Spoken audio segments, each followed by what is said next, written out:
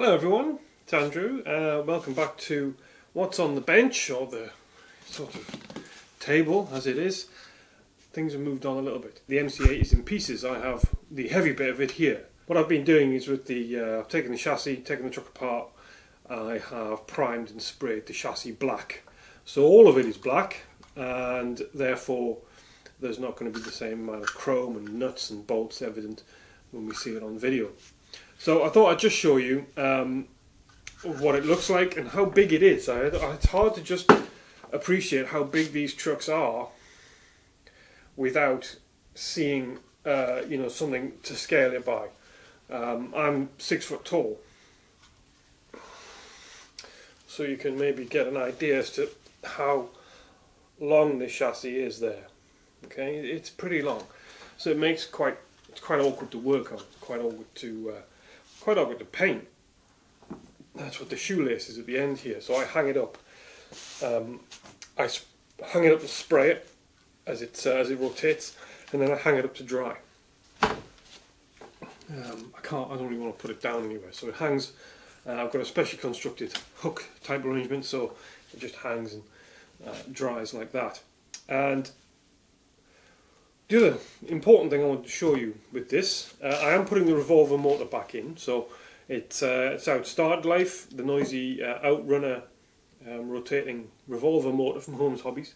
Started off with that.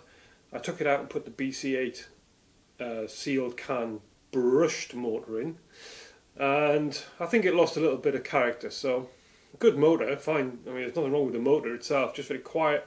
And the truck lost a bit of. I've been watching a bit of some of the old videos, me and Terry, and it's we miss the noise it used to make. So the revolver's going in, which is of course a brushless motor, but it's not censored. So there's even a little bit of cogging at low speed, which I think is quite, it's again something I miss.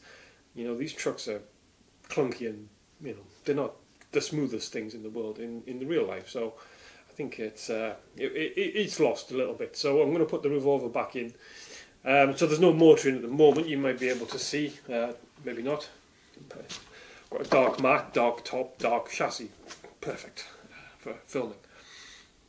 What I also wanted to do, what I wanted to show you, is the servo setup in here, because it's a little bit unusual. I did break the servo horn a while back, and I have put the new one in after I painted, so it's pretty obvious. I thought you might want to have a little look. So let's jump cut into the front of the truck. Right, so there's the servo. You can see it clearly there. So there's one big servo in the middle that turns that.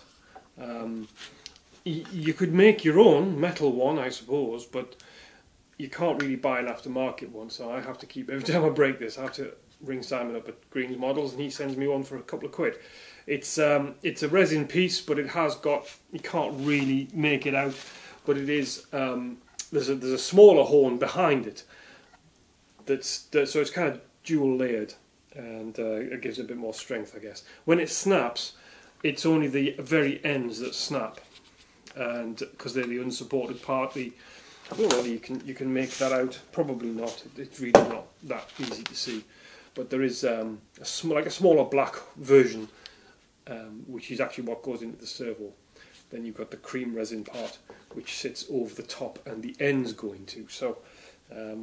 Yeah, so that's quite an interesting thing. A lot of people say, "Oh, have you got two servos in there?" Or why don't you put a metal one on and stuff? It's not really a standard part. It's not a standard setup at all. But it works fine. I mean, I've never broken this in regular use. I've only broken it by being a clown with it. So, fair play to them. So yeah, that's really the MC8 for you. So it's going to get it's been lacquered, and it's now going to get some highlights done on it, just so kind of bring out some of the axle detail and so on. And then I will start putting some mud effects, some paint and stuff on it to make it permanently muddy and dusty. And the overall aim, as I say, is so that you can't see all the kind of chrome bits and nuts and bolts and washers and things that you could see before. Yeah, so that's the MC8, all black. Yeah, big old thing. So Unimog next. It's got a little companion. Should we go get it and have a look? Yeah. All right. Moggy has a little trailer. Moggy has a little friend, a little drag along pet behind her now, and therein lies a bit of a tail, and it's still a little bit of a work in progress, but at least it is actually attached, and I could you know, take her out as it stands. So let's have a little look at this, a little look at the trailer, a little close up down here, shall we? Please, cameraman, if you will. Thank you. Right, so what are we looking at here? Well, this is the previously black trailer I bought from Amazon, so it's all metal. I got it for a steal, really, about 20 quid I think, can't remember. It's on some 1.9 bead locks, just cheap eBay ones, with the smallest 1.9 diameter tyres I could find. Cheap eBay ones again. It may yet end up on 155s at some point in its life, but because I think these look a little bit too big, but for now it'll do. It is leaf sprung. You see the leaves underneath there, and I have taken out one of the. It comes with two leaf packs, two leaf springs on each side. I've taken the shorter ones off, primarily because on its maiden run behind the SCX 10.2 in our cement quarry, it was a problem because the leaf started digging in and bent outwards, so they were kind of pointing down.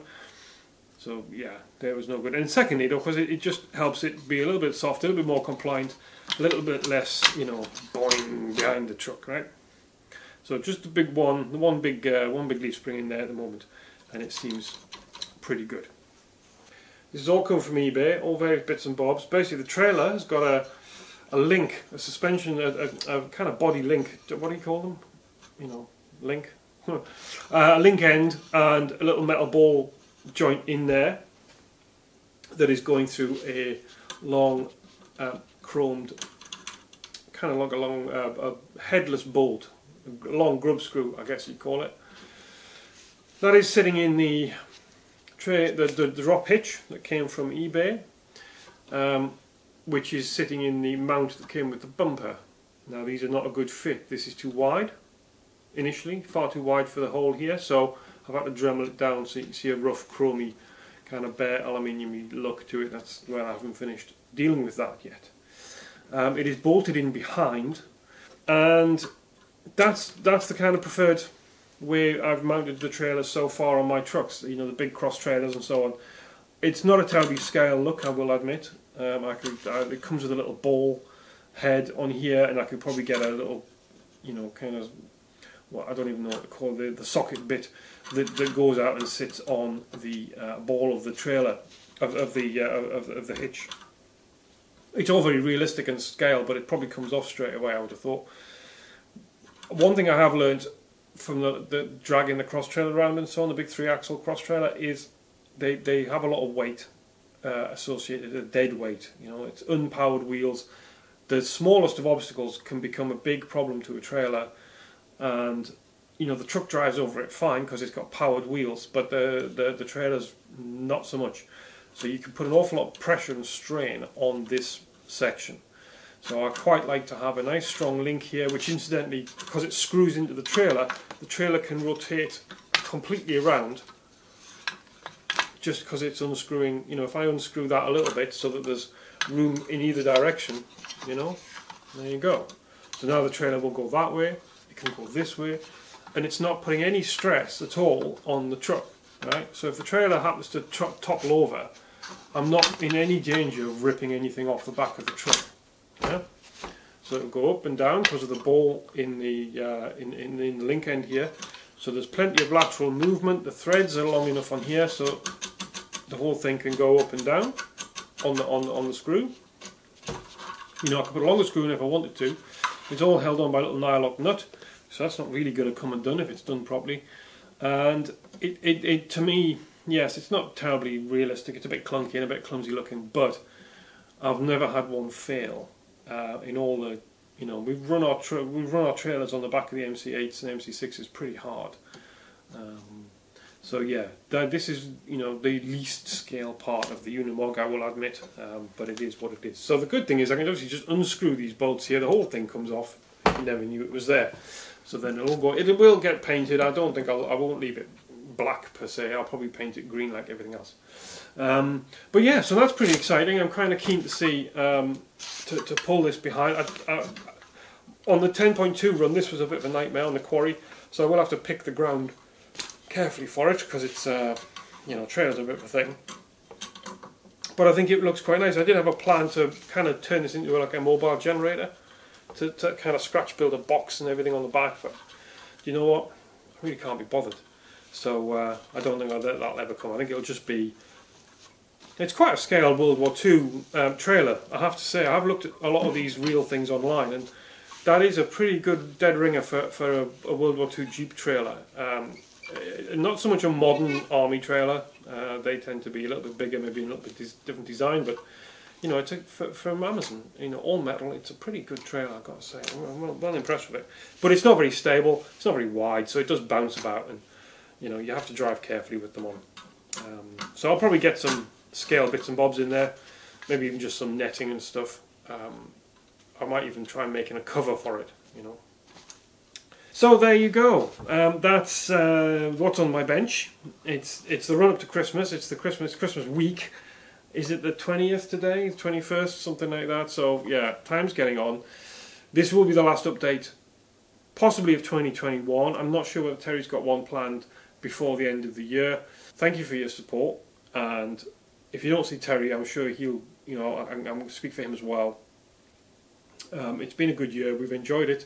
We've enjoyed these interactions, and we enjoy our little group of, you know, loyal supporters. You know, you guys comment on the videos. It's really great. I mean, we rarely go and see anybody else's videos. I do, you know, I say this a lot now, and I'm trying to remember to put, like when I'm working on the trucks, to put the computer on and watch other people's videos instead of just putting a film on or something. I'll try and sit and watch people's videos while I'm tinkering, and because it, you know, you guys make the effort with us, and we really should be making the effort more with you guys. And yeah, well, we'll see you in 2022. I hope you all have a good time. Hope you have a good break. Don't eat too much. Don't drink too much. Don't drink and drive. You know, be grown up. Have some fun, and we'll meet you again in 2022. Okay, take it easy. Bye now.